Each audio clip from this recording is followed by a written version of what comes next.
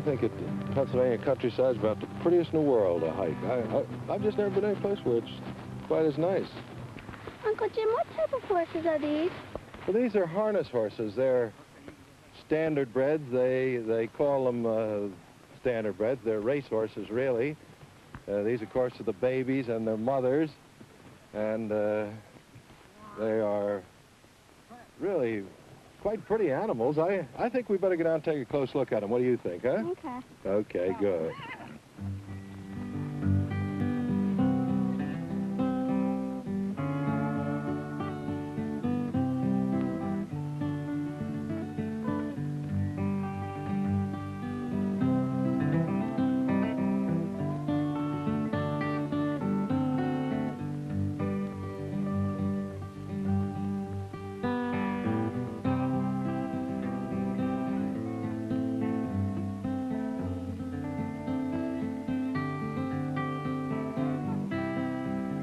These are the yearlings, Michael and Gail. They're year-old, and their birthday's on January 1st. Of course, every horse has a first birthday January 1st. How are they born? Well, they're just like human beings, a mother and a father. The one difference is it takes them 11 months, where it's 9 months for a baby to be born. But they're a lot like humans in a lot of ways. How come some of them grow up to be racehorses? Well, actually, Michael, all of them are supposed to be racehorses. They're all bred and born to be racehorses. It's just a question of when they're old enough to race, whether they have the ability or not. After they get to be a 2-year-old, they'll go to a trainer, and the trainer will break them, and he'll give them manners and teach them how to race, you know. Mm-hmm. And if they show some speed, then they're a racehorse. It's kind of automatic if they do that, you see. See, now what they're doing now is what you would expect a thoroughbred to do. That's a gallop or a run. But once they learn to race, they'll pace or they'll trot. In other words, just one foot after another, you see, and instead of that constant running or galloping that you see other horses do. So they are really pretty, aren't they? Yep. Aren't they pretty? And don't forget now, these are still young. They've never had a halter on them. As a matter of fact, nobody's ever handled them at all. Coming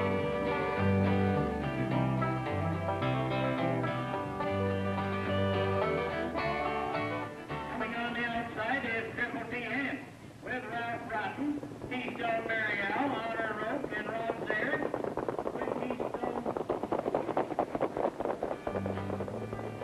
Yeah, well, Michael, this is the Carlisle Fair, of course, and one of 22 fairs in the state of Pennsylvania. Harness racing is the big attraction, but then they have the Midway over there and the Forest Hills, and it's really a fun place to be, and actually it's where harness racing began.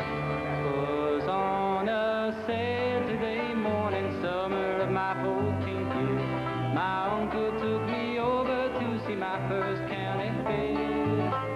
I felt the magic starting as I closed the pickup door, and I started seeing things that I had never seen before.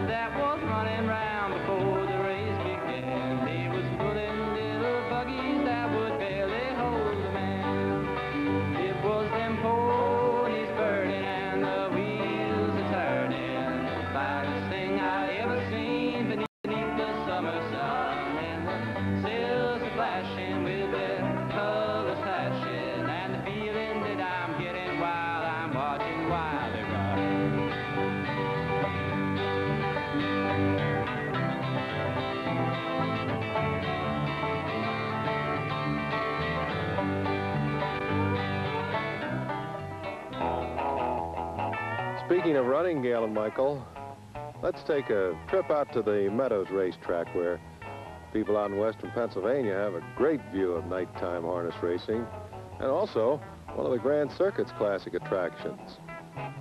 Tonight at the Meadows, you're going to see a race they call the Adios. It's a $90,000 pacing event named for one of harness racing's all-time greats. It's raced in 3 heats. The first 5 finishers of the first heat race against the first 5 finishers of the second heat. That would be, of course, in the 3rd race, and that's how they determine the Adios winner. Horses have reached the starting gate. They're up, and they are racing. Along the inside, that's Barry Haliber with a slight lead, but right up there to challenge Goodbye Columbus. Harport Adios off stride. Hilarious Way is coming on to challenge Baron Gerard for the lead. Baron Gerard is second, a length and a half. Goodbye Columbus is third by a length and 3/4. Barry Haliber is fourth by 2. Alley Fighter is fifth, a length and a half. Hilarious Way by 2.5 lengths.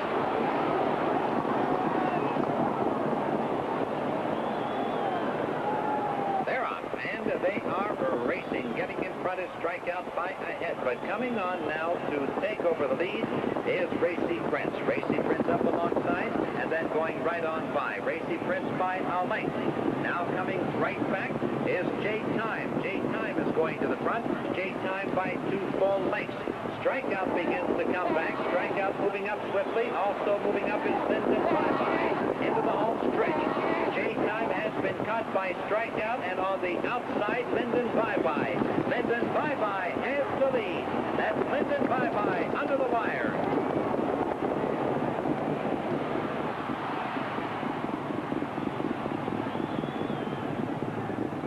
They're up, and they are racing. That Strikeout going out there with Linden Bye-Bye, but charging up from the outside is J-Time to challenge for the lead. Moving into the straightaway, that is Strikeout in front. Goodbye Columbus is second. J-Time is third. As they come by the stands, Barry Haliber is third. Linden Bye-Bye is fourth. Alley Fighter is fifth. Hilarious Way next in line. Corey trying to close the gap on Strikeout. J-Time is coming on the outside, but it's Strikeout staying in front. It's going to be tight. Ladies and gentlemen, a dead heat for win. A dead heat for win. Co-Adios champion. You know, it's exciting to watch an event like this, or one at Pocono Downs up in the ski area, or at Liberty Bell. Because, you know, it really takes a lot to make an Adios champion. And as with all the champions, it all starts in training.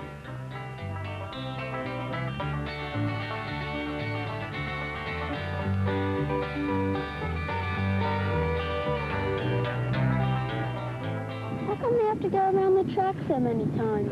Well, that's exercise. They call it legging them up, which means they are getting muscles, you know. These are only babies. All the ones that he's walking around with the men behind them, they've never had a harness on. They've never really had any exercise as such, you know, and they are really just getting muscles on them, like an athlete, like a football player, a hockey player, you know what I mean? Make them strong is really what they're looking to do. And the first thing they do, of course, is walk behind them, the way you've seen them here. They have to walk. What they're doing is they're trying to teach them manners. That's what they call it, manners. After they learn what the harness is and how it feels to have somebody steering them from behind with those reins that they're steering them with, then they put a cart on them. It's amazing how quickly they learn to do these things. And by the time they get to the races, they know everything. How long does it take them to get into a race? Well, with the yearlings, that's these year-old horses, it takes them, let's see, about 6 months. By next spring, they'll be racing in the stakes and out in front of the big and all.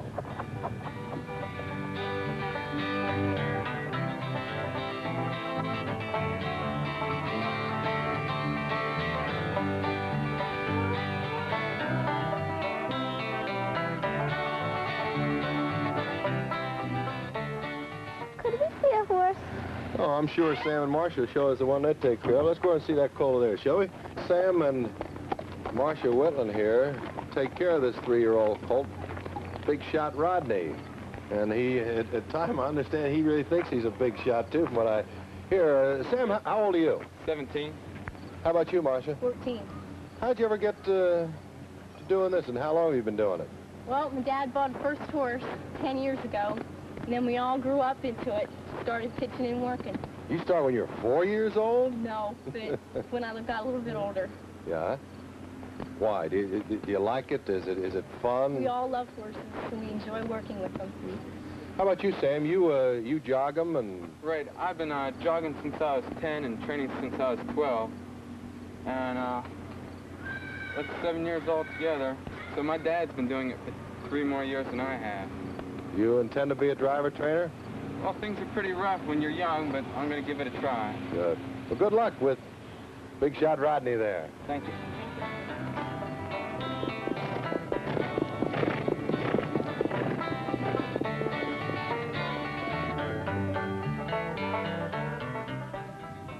How do you become a harness driver, Uncle Jim?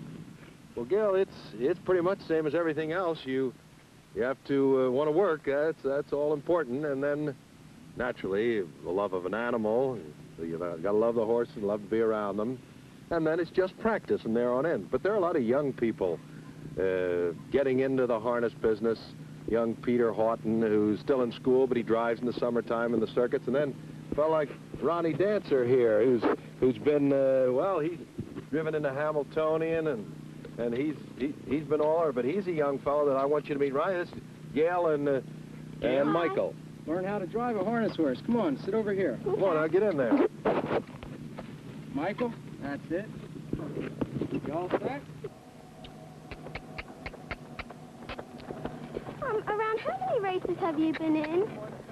Well, I can't count the number of races I've been in, but I started driving in 1968 when I drove my first race. How about you? Is this the first time you've been behind a harness horse? Yes. How about you, Michael? Yeah. Do you like it? It's really fun. Well, this is a pacer, and right now he is pacing. And what I mean by pacing is that if you notice, the legs on the same side, the right front and the right hind, are moving in unison, in the same direction at the same time. And this is what we call a pacer. Now, when we want him to go a little, we just chirp to him, and he'll speed it up a little. I don't want him to speed it up. Am I going too fast for you? Yeah. Huh? Yeah. Well, hold on. How about you? Are you afraid? No. Okay. What was your biggest race? Slow it down. Well, the biggest race that I was in would have to be the Hamiltonian. I was the youngest driver to drive in the Hamiltonian, and it was a great thrill. You know, how old are you? 11. 11. And you, Michael? 10. Do you know there's lady drivers now in harness racing? Maybe someday you could be a lady harness driver. And how about you, Michael? You have any ambitions to be a harness driver? Yes. How old do you have to be a harness driver? Well, you can get your license when you're 16 years old, and I feel the sport needs more young people in it. I feel that some of the best athletes in the world do many great things when they're young, and it's going to be the same way in harness racing. I was the youngest to drive in the Hamiltonian, but believe me, there's a lot of good young drivers, and I'd like to see more kids like you get a chance. So would I. Now, as far as steering the horse, when you go around the turn, you just pull on the right line to turn him to the right a little, and you pull on the left line to make him go left. And to slow up, well, you holler, whoa, and that'll slow up on you. And pull back on the lines a little. Slow him down a little. Is he going too fast for you? Yeah. Well, you're young. Come on, huh? Are you holding on? Yeah. Okay. As Ronnie told you, Gail and Michael, you start when you're young. And at the country fairs, 19-year-old Peter Houghton is learning what it takes to make it as a harness racing driver. And with them ponies burning and the wheels are turning, finest thing I ever seen beneath the summer sun. And sails are flashing with their colors flashing.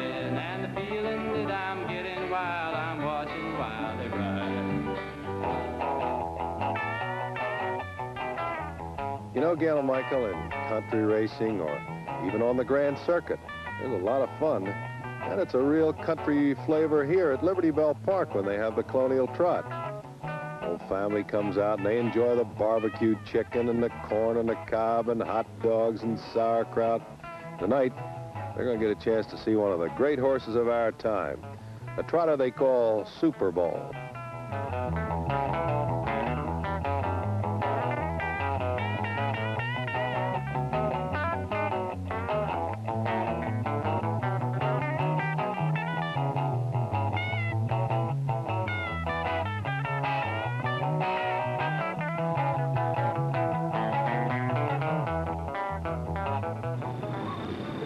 This is the big night here, Gale and Michael. This is the Colonial, big race here at Liberty Bell, and this is the paddock area. I don't suppose you know what that is, do you? No. Well, here's a man who can tell us all about it, Mr. Vaughn, who is the paddock judge. Come on in here, will you, Bob? This is Gale and Michael, and they were asking me what is the paddock? What happens here, Bob? But this is the area where we keep the horses confined before the race, and as you can see, all the horses are in here. And they hook them here? Hook them here. We check their identification. We check they have the right shoes on, the right equipment. And basically, if it's the right horse, and get them to the racetrack on the time prescribed by the presiding judge. And Mr. Vaughn has charge of this whole thing. It's his responsibility. Bob, thank you very much. Jim. See you later now. Well, let's go in and take a look at some of these, shall we? Okay. Before the big race.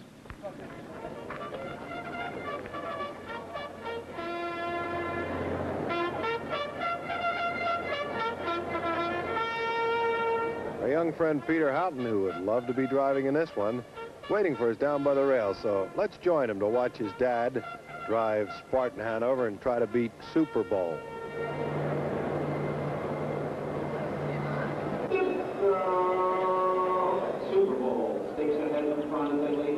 In this, the biggest race in Pennsylvania, the biggest purse, over 100,000 right now.